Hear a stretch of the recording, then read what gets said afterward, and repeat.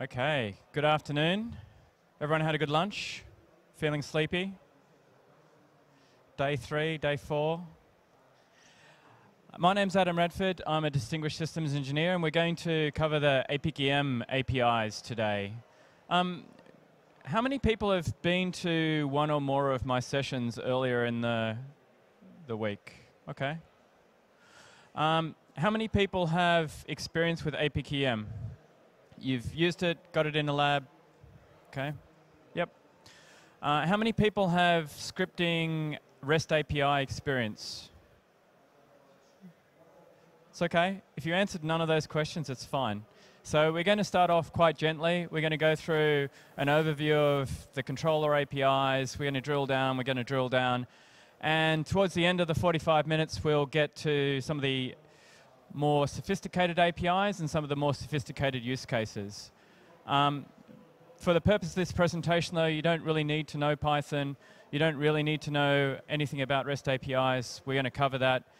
I'm going to do it slightly differently in that there's probably about 80 PowerPoint slides here. Who likes PowerPoint? No one? Okay. I personally think that a 5-minute demo is worth about 1,000 PowerPoint slides. So in the next 45 minutes, give or take, you're going to get 40 minutes worth of demo and 5 minutes worth of PowerPoint. So we're going to cover an awful lot of slides, but I think it's going to be a little bit more meaningful because I'm going to give you real examples rather than just in theory. Okay. A couple of things just in terms of resources. Everything that you see pretty much here, I will have blogged about. So if you do a search for my name and blog, you'll come up with, hopefully one of the top hits will be communities.cisco.com. If you just hit that, you'll see that in November I posted a blog index, basically a list of all of the blogs that I've posted over the last sort of 6 to 12 months. And I keep updating that. So that index is a place that you can go to find out information about a lot of the things that we're covering today. It covers multiple different ways of using the APIs. It gives you links to the source code so you can download some Python snippets. It covers Postman repositories. So everything that you want to or need is available there. The other link that I would point you to is if you do go to communities.cisco.com, you click on Developer and DevNet. And networking and APIC, there is a community there where you can go to for help and ask questions. So you'll see there's been lots of questions asked. It doesn't necessarily have to be API only. It can be just general questions about the controller. But if you want to ask some questions, that's a good place to go. It's a forum. I spend a lot of time there answering questions. OK, let's get into it.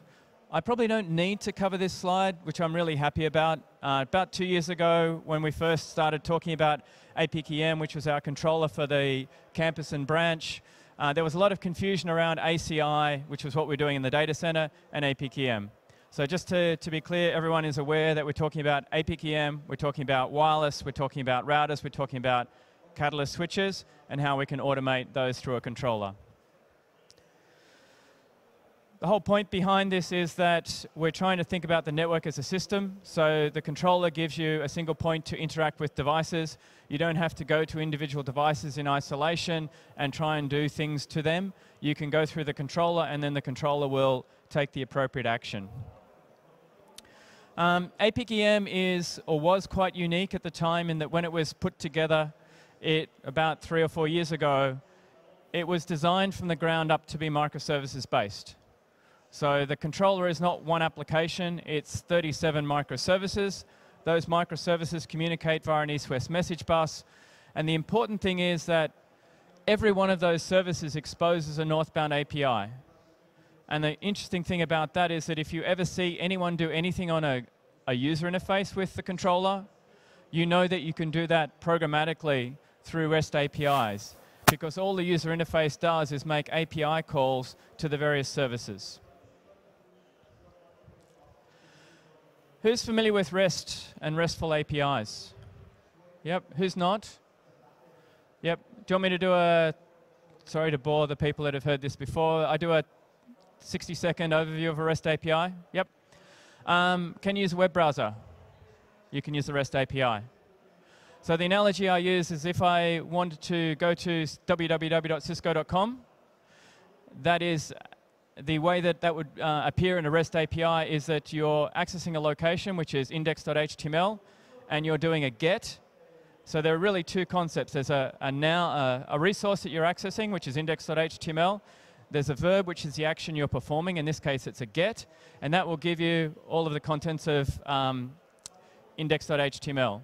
In a REST API construct, if I wanted to get all of the network devices on the controller, the resource I would access would be /network-device. I would do a GET, and that would return a list of all of the network devices. If you went to cisco.com and you wanted to create an account, what would you do?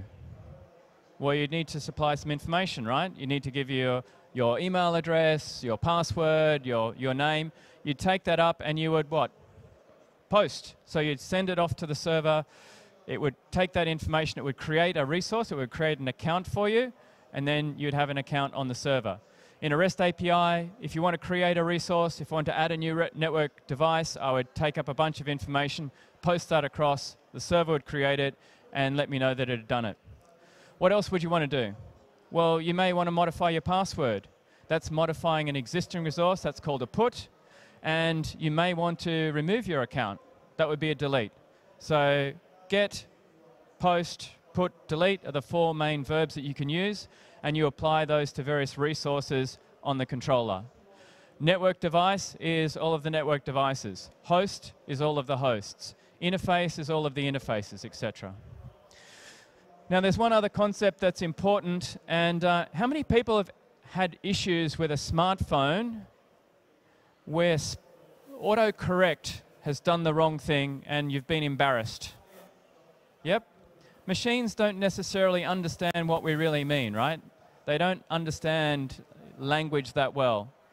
Now, in order to remove ambiguity, we need to be very clear about how we provide information to the server. So there's a couple of common ways of formatting that information.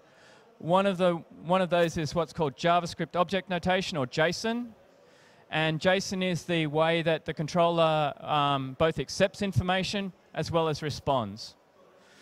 JSON is very simple. It really comes down to one key concept: key, comma, value. In this particular case, policy owner has a value of admin. So policy owner is the attribute and the value is admin. Now, obviously, you can make that a little bit more sophisticated because you can use curly braces to group things together.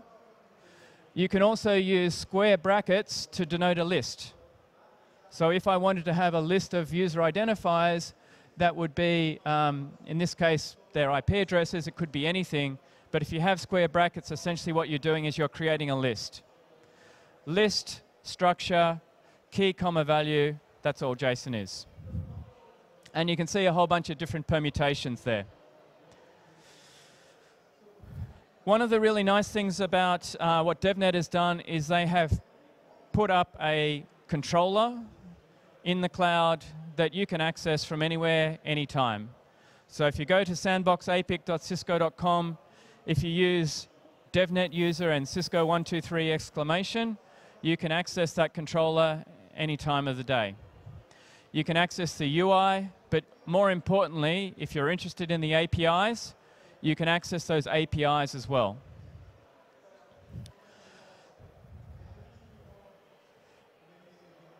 One of the really cool things about being able to access the controller, and is that big enough for the people at the back? Is that, do you want it bigger?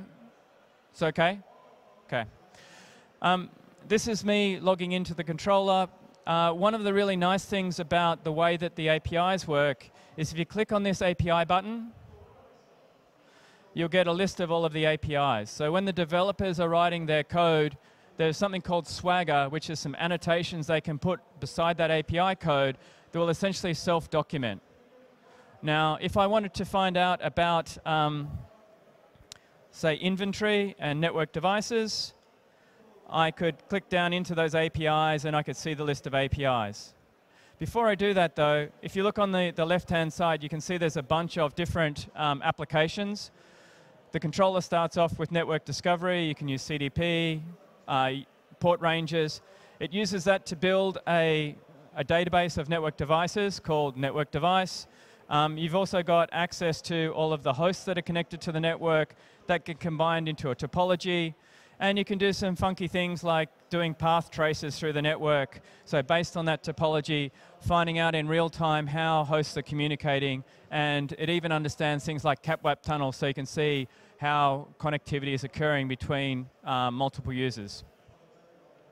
So going back to the APIs, if I go into inventory, if I click on network device and look at get network device, what's that going to do? It's going to get, so I'm getting all of the network devices. It shows me how that API works. It shows me the status codes. And if you click on try it out, what happens? Well, it actually runs that API call live on the controller. So one of the reasons I really like Swagger is that if you're learning about APIs, you don't need to have any coding experience. You can just go to that Swagger page, and you can see and test out live on the controller how those APIs work. Now, that's the first way of experimenting and doing things. There's another way that I think is probably a little bit better that also doesn't require code, and that is a tool called Postman. Does anyone use Postman? Yep. So one of my later blog posts, one of my later blog posts down here, I take you through how you can import a collection that I have created of API calls for the sandbox controller. So there are two files that you need to import into Postman. One is a collection of API calls. The other is a list of environment variables that has the controller name, the username, the password, etc., so that you don't have to worry about typing that in. So follow these instructions, and you can get to the point that I'm about to show you now with Postman. So what's the first thing I need to do in order to authenticate? Oh, sorry, there we go. Yeah. Why did I not need to authenticate when I used Swagger?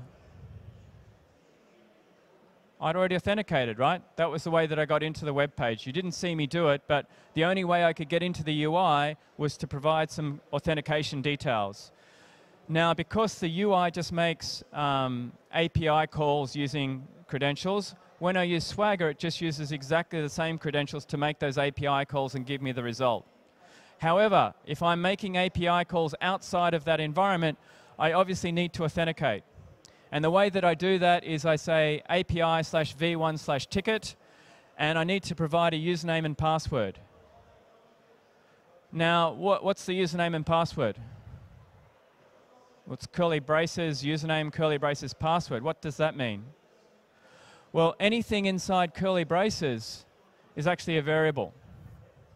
So rather than having to type in and remember username and password, which gets, I hate typing. There's two things I hate. I hate typing and I hate cutting and pasting in that order. So I always cut and paste apart from type, but I'd rather do neither. So one of the things I've done with this collection is that I've minimized the amount of cutting and pasting and typing that you need to do. Clicking, I'm okay with. Anything else, hard.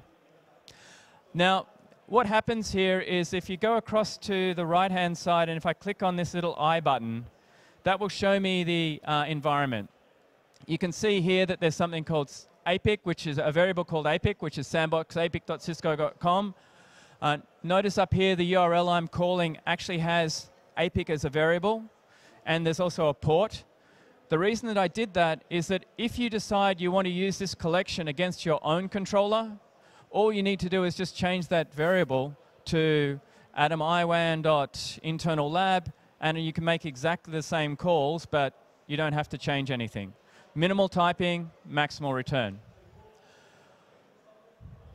What I'm going to do now is if I was to click here on send, the way that this works is pretty simple. You've got a list or library of requests that you can make. You've got the verb that you're going to do, so get, put, post, delete. You've got the URL that you're going to access, in this case API v1/ticket, and then you just press send. So I press send, I get a response, and that response contains this funky thing called a service ticket. Now that's the token that I need to use to authenticate any of the other API calls. It has a timeout. It actually has two. Anyone know what 21,600 seconds is? 6 hours. Yep. So the timeout for the token is 6 hours.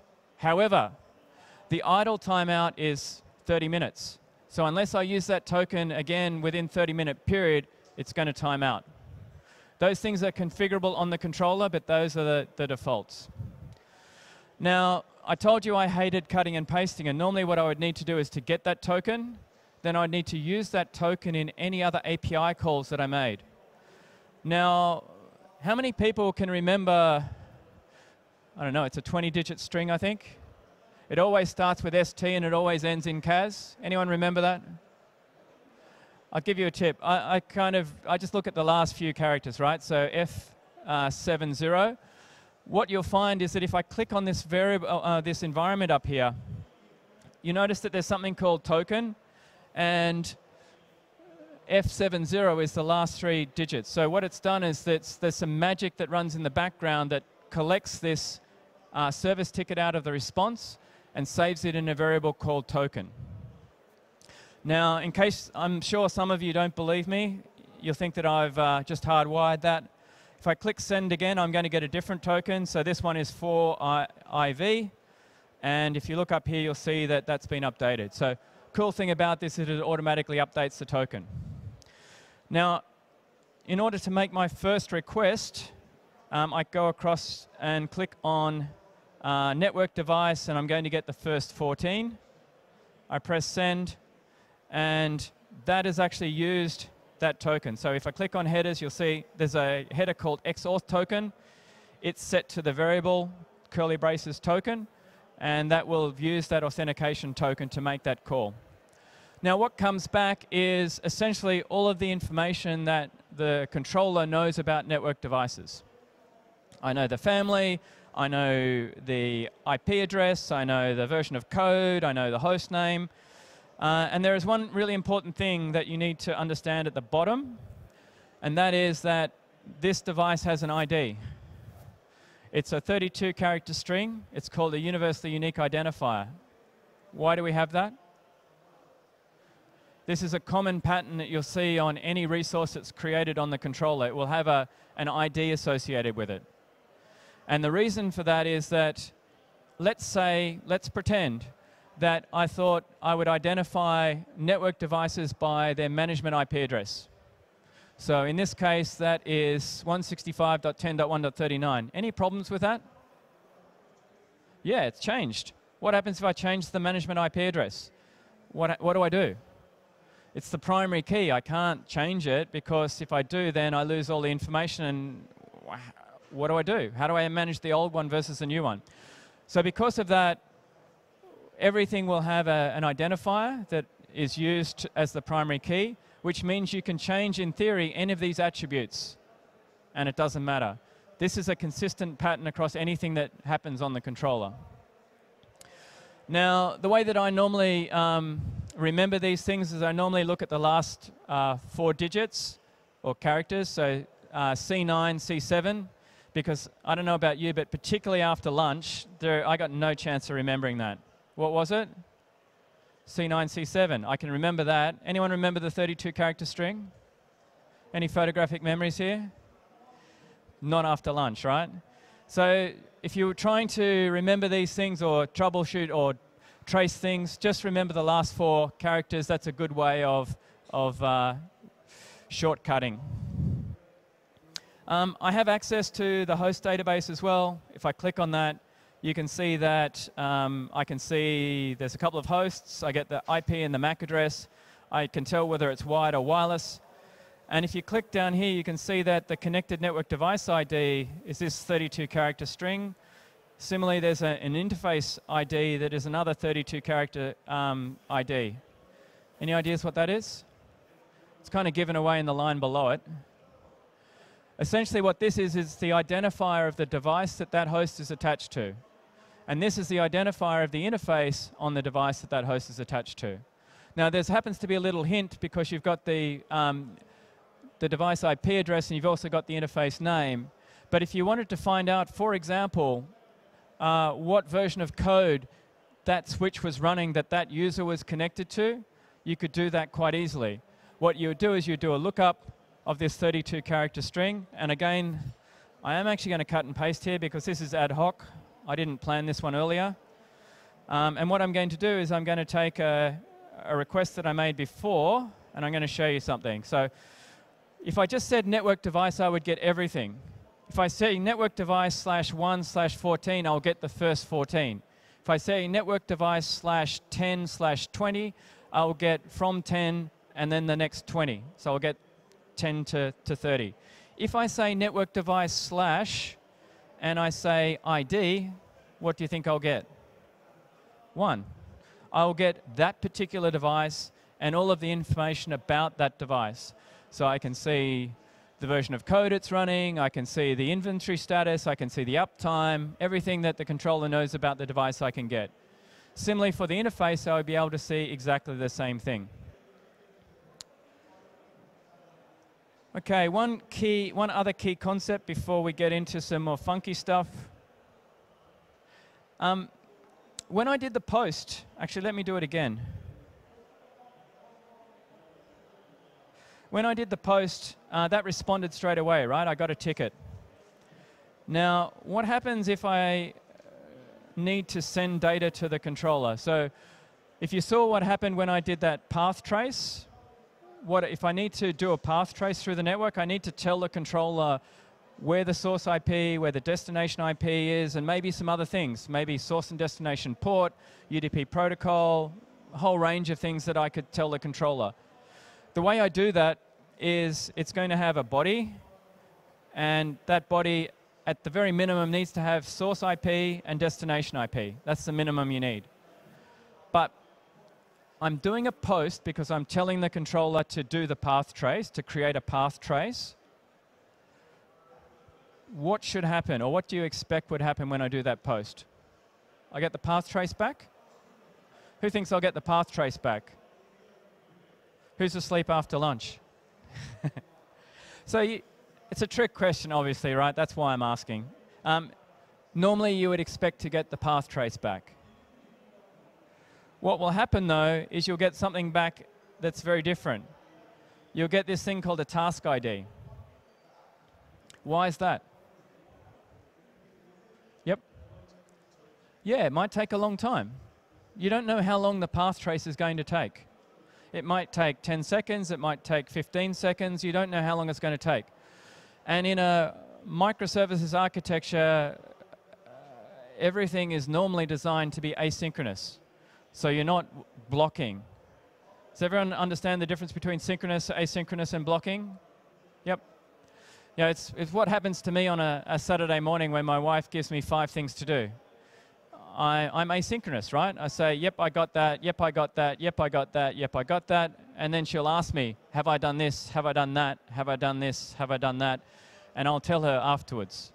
The alternative, though, is not very pretty, right? The alternative is she tells me to mow the lawn, and I don't say anything until I've finished and won't respond until I've finished, which is not a good result. Trust me. I tried explaining that with a synchronous architecture, and yeah, in a small non-scalable environment like we're working in, it probably works okay, but don't try that at home. Anyway, the point here is that you get this thing called a task ID. That task ID is how you keep track of that request, and what you need to do is to poll that. Now, I hate cutting and pasting, as you know, so again, there's a little bit of magic behind the scenes here that captures that task ID in a variable called task ID, and 96cc, you can see they match up. And if you look at the next request in the list, it's to get /task ID. So if I press that, I'm going to get the response that comes back. Now, there are 3 things that are important here. The first thing is that there is an attribute called end time. If there is no end time, then the task is still running. The next thing that's important is error. Is error is false, double negative, but that essentially means that the task has been successful. The third thing that's important is that you want to know what is being created, and the progress field will have a 32-character universally unique identifier of the resource that was created. So I need to grab that, which I have done, so 3355. You'll notice up here that there is a variable called path ID that has been set to 3355, which means that when I press or make the next request, flow analysis / path ID, I'm going to get back the results of the path ID.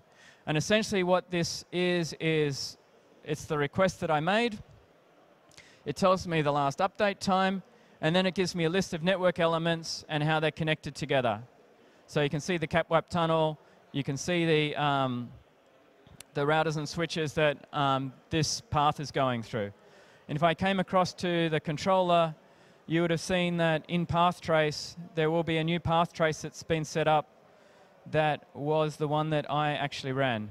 So you can see here that it was 5.17 was the wireless host connecting through this CapWAP tunnel, going across the network to this particular location.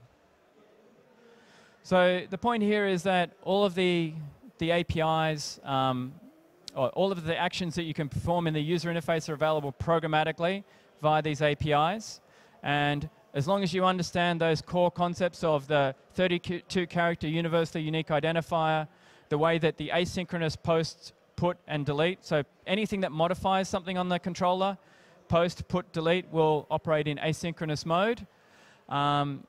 And you need to get the task ID, and then that will tell you the answer. As long as you understand those concepts, you kind of understand everything in terms of the way the controller APIs work. The next thing I wanted to do was to go a little bit deeper into some Python scripts. There's a bunch of Python scripts that I've put together for you as examples. And on the blog series, it's called the Top 5 Blogs. There's actually 6 there, but, well, if you count the Postman one. So this is looking at some simple tools using just these basic APIs that will allow you to use some of the capabilities of the controller. Now, this is all just using the foundational ones. There's some really interesting ones that we've got coming up, but I just wanted to show you some of the foundational ones. One of the ones that is interesting is that license info, or license information, is actually available programmatically via the API. We don't show it in the UI yet, but you can actually get access to all of the license information about all of the devices. So the /license info, funnily enough, is the way that you do that. One of my favorites is something called Find My Host. Anyone ever wanted to know where a host is connected on the network? Yep. So this little script will allow you to find a host.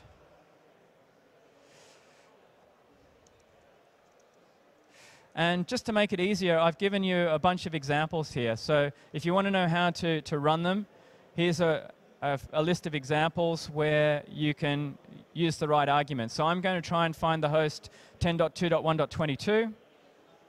It shows me the API call that it made, and then it shows me the result. So it's visualized the result. It shows me that 10.2.1.22 has this MAC address, is a wired device, connects to this network device on this particular interface on VLAN 200. If you have a wireless device, you can search by MAC or IP.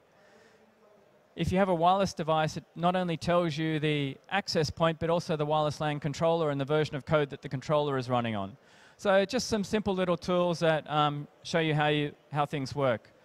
One of my other favorite ones is if you look at the interfaces on a device, this will show you for a switch the status of all the ports, whether they're in use or not, the VLAN that they're operating on, any descriptions.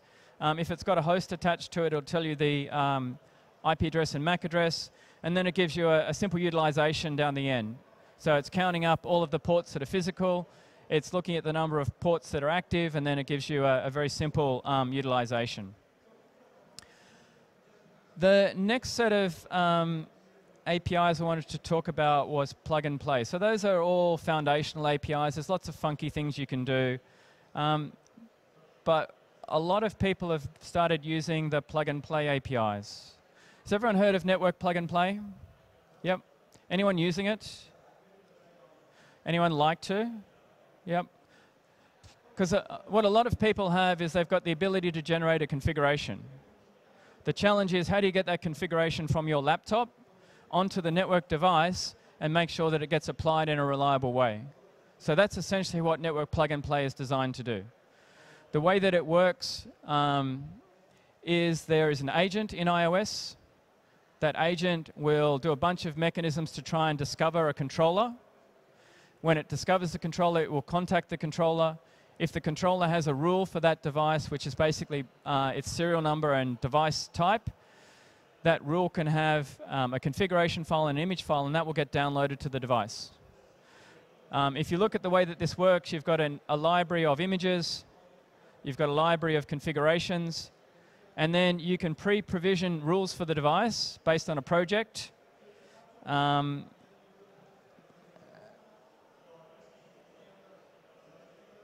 here's an example. So in this particular project, and a project is really just like a folder, it's a way of collecting rules together. It's just a label. I've got this device name, it's got this particular MAC address, it's a 2960C, and it needs to have this configuration file applied to it. Now, everything that you just saw there can be done programmatically via APIs. I can upload images, I can upload configurations, I can create projects, I can create rules programmatically via APIs. So if you can generate configs, then you can generate the projects and the rules to allow PNP to do its thing. Now, PNP will, or the PNP agent in iOS will support DHCP, DNS lookup for understanding the controller. And we're just releasing a cloud version as well. So go to devicehelper.cisco.com, and there's some integration into your smart accounts. So if I go to support.cisco.com,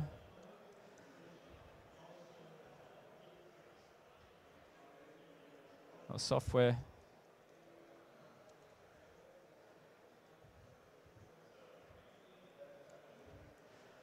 If I log in here, you'll see that there is something here called, under provisioning, something called plug and play redirect service. So this is my real account, right? This is not dummy, this is my real account. And if I was to click on that, what I would be able to do is I would be able to assign a default APIC-EM plug and play server for devices. This is linked into the commerce system so that when I order stuff, it automatically creates a record based on the serial number in this account to redirect those devices to my particular APIC-EM. You can have multiples. There's a whole lot of stuff behind the scenes that we can do, but I just want to make the point that this is real, this is available today, and we're about to formally announce it. Now, the point here is that that's all fine, but how do I create these things? How do I set up these things? Again, I've got a bunch of scripts that I've been working on, and there's also a whole heap of blogs about how this works. So if you look at this plug and play series, this goes through a whole range of the different API calls, sample code, lots of different stuff in terms of how plug and play works, how to use it, and how to use the APIs. To show you an example, anyone use Ginger 2 templates? Does anyone know what Ginger 2 is? Yep. So Ginger 2 is a templating language, which I kind of like. It's pretty simple. You'll recognize the syntax for variables. It's double curly bracket host name. What I've said there is pipe lower. It just converts that variable into lowercase. So it just means that whatever input anyone has, you know, capital C Cisco, it'll just get turned into lowercase. And my template here just has an IP address, and that's it. So it's a very simple template. You can have as many variables you want. This is just an example of how templating works. The next thing that I do is I need an inventory file.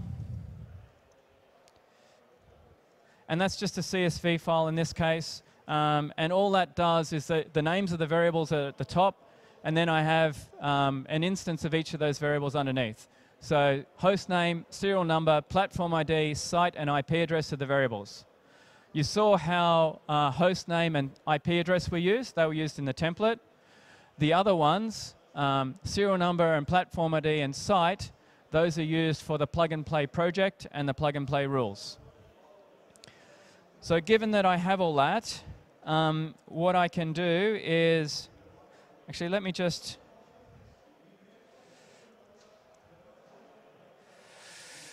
Python, I'm just going to get a list of all of the projects first. So you can see here, these are all of the projects that are defined on the controller. What I'm going to do now is I'm going to create an upload. What create and upload will do is create and upload will take that template, it will take that inventory, it will create a configuration file for every device. It will take each of those configuration files and will upload those to the controller. It will create a project for each of the sites, and then inside those projects it will create a series of rules for the 3 devices. You saw there were 3 devices, 2 different sites. That's essentially what's going to happen. So this is, bear in mind, this is an educational script, not a production script. I'm showing you the payload of the post request so that you can see what goes on here. In the real world, you wouldn't actually do this. You would hide all of this complexity and make it look pretty. But I wanted to expose the semantics of how it works so that you could see that it was real and not just some magic going on. Now, you can see here I've got a rule ID that's come back. It's successfully created the site rule. You can see it's created the work file. You can see this is the payload of the rule that's being uploaded because I need the serial number, I need the host name, I need an ID for the configuration file. So although I've uploaded that configuration file, remember, we always use those 32-character strings to identify them. So you can see here that I've added that. And if I have a look at the controller now, what you should notice is that there are a bunch of new projects that have been created. And I need to refresh. But you'll notice that there's something called Melbourne 6230 and Sydney 6230. Now, the reason I did that is that project names and file names are global. APIC Sandbox APIC is a shared controller. So the other thing that script does is in the background, it dynamically generates a 4-digit PIN, and it appends that 4-digit PIN to any resource that is global. Now, if you were to run this script, you'd get a completely different random digit, hopefully, and we could have 10,000 people run this, and hopefully the probability is quite small that they would clash. Now, you obviously would not do that in your environment unless you're doing educational training, but just to let you know, that's why you see that. Now, you can see what's happened here is that it's created the config dynamically, so you can see that switch 02 has been instantiated. 10.10.10.102 is the IP address. And if I look at switch 01, you can see that that's switch 01 and 10.10.10.101. So quite a simple way of dynamically generating those rules and uploading them onto the controller. Being a good corporate citizen, I also have something called clean up all. That's going to go and remove all of the projects, remove all the files, remove all the rules. And again, if I come over here and look at the configurations, you'll find that those configurations have gone. If I come back to the projects, you'll see that those projects have gone. So I've cleaned up nicely after myself. So all of those APIs have been documented. So that's plug and play. Lots of people using those, integrating those APIs into their workflows for provisioning devices. One other thing that I wanted to cover was, and unfortunately, 1.4 just came out yesterday. Obviously, with Cisco Live being on, 1.4 coming out, we didn't want to upgrade the Sandbox APIC to 1.4 mid-event. That would not be a good thing to do. So I'm going to show you something that's in 1.4 that isn't in the Sandbox yet, but will be very soon. And no, you can't have the credentials to this controller.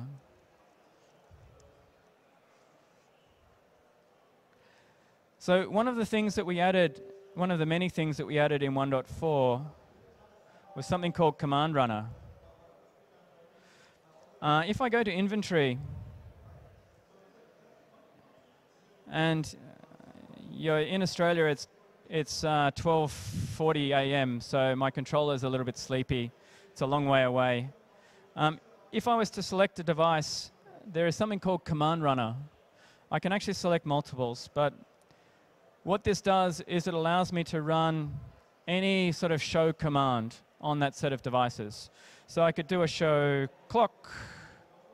I can run multiple commands. I could say show ver into include, iOS, and I can run those.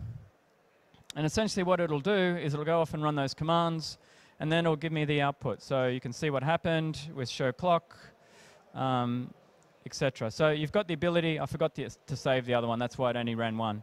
But you can see you can do multiple commands, and you can apply that to multiple devices. Now, obviously, and I'm sure you're all going to ask this, is that has an API. Wake up. It does, except my connection has gone to sleep.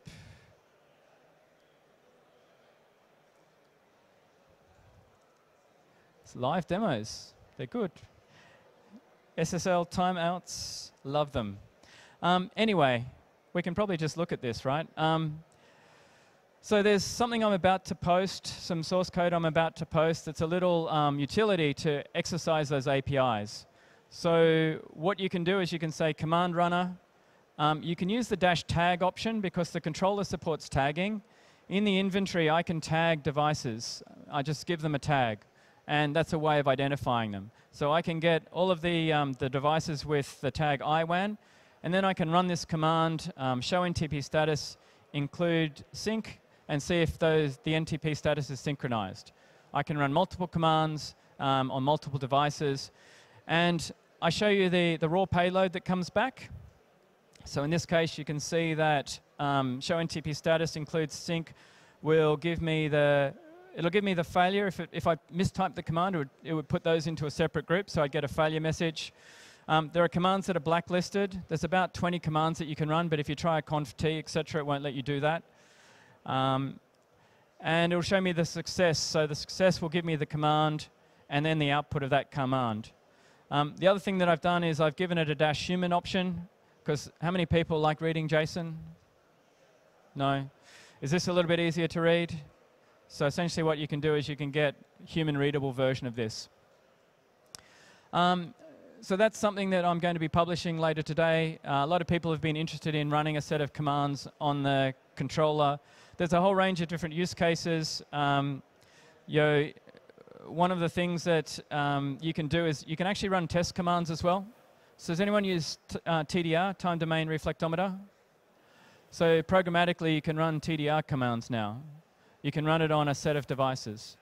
All you need to do is just run the test cable diagnostics TDR whatever interface, and then a few seconds later run the show cable diagnostics TDR interface, and you'll be able to get the response or the result of running a time domain reflectometer to see the quality of the cable, if there are any breaks or shorts in that cable. One of my other favorites is one of my customers had a PCI requirement around understanding if a port had been administratively, not an admin shutdown, had received no traffic for 7 days, and then they wanted to shut it down. So if you do a show int include last in pipeline protocol, you'll get the line protocol, you'll get the last input and output counters, or timestamps, I should say. And obviously, depending on the platform that you're running on, one or more of those will be accurate, because depending whether it's which version of code you're running, some of them will always say never. But if you do the aggregate of those two, you'll be able to tell if there's been no traffic received in the last 7 days, and then identify that port as being one that is out of policy compliance. So I see this as being very flexible. There's a whole range of different use cases in terms of how you could use it. Show NTP status is obviously important for something like intelligent WAN, where we're trying to get synchronization, NTP synchronization across the environment. A whole range of things you can do. Speaking of IWAN, how many people have seen the intelligent WAN application that we have? Yep, so IWAN is an intelligent WAN application, allows you to deploy VPN technology or DMVPN technology, allows you to deploy PFR, performance routing. So you can define a policy that says this set of applications should prefer the internet link, this set of applications should prefer the MPLS link. It monitors the performance of those in real time and then dynamically switches the applications around depending on the underlying performance of the link. The nice thing about it is that the full configuration is done via PNP. So you do not have to configure anything on that branch device. Maybe a bootstrap config, depending on how your service provider allows you to connect the device to the network. But one of the cool things is that the policy construct, and if you think about what this does DMVPN, it does QoS, it does PFR, so the full config. All of that's taken care of for you. And if you look at what the policy construct is, it's actually very simple. So quality of service now becomes one simple question. Is this application business relevant or not? And that's it. Now, I don't have time to go into the details of the magic of how that happens. That's a longer conversation. And there's been a whole bunch of presentations around how that works. But just take my word for it. The thing that I wanted to talk about here, though, is that this is the way I've defined the policy. So this category of applications called email is business relevant and uses the MPLS link. What happens? Who likes email? No one. Should it be business relevant? It's a pain in the neck, right? Now, what I'm going to show you is I will be able to move email from business relevant to business irrelevant just using the API. So I'm just going to switch controllers quickly. I'm going to go across to my IWAN controller. I am going to get a token because the token that I had before is not going to be very much use. I'm going to get the policy for email. So that's just a get. The funky ID that comes after it is just the identifier of the email policy. You can see that it's called email. You can see that the policy construct essentially says that the relevance is business relevant and the primary path is MPLS, the secondary is internet. Now, if I want to change that, it's going to be a put, right? Because I'm modifying something that already exists. And if I look at what that does, essentially, it takes that policy and it sets the property to business irrelevant. Do you reckon it should go over the internet as a primary path? I don't reckon. I reckon it should go, yep. Now, if I press send here, I'm going to get a task. The task ID is successful. And what you'll notice here is if I come back and refresh this, that in my lab in Sydney, where it's 12:48 in the morning, my controller is going to slowly respond. And that application will have moved to their business irrelevant class. Now, the point behind that, and it will happen, gee, it's slow. Who's downloading lots of stuff? There you go. So it's moved to the internet. It's moved to the business relevant class, all with just a simple API call. Now, the point behind that is that I could define a new application. I could automatically add that to a category. I could automatically apply the policy. I can change the policy programmatically. I can do time of day-based policy. All of this is possible just using the APIs. Anyway, I think we've run out of time. Thank you very much for your attention. I hope you found this useful. Lots of information that I've shared with you is available on the blogs, available on various videos. If you have any questions, go to the forum or just contact me directly. Pretty easy to find me, and enjoy the rest of the event. Thanks very much.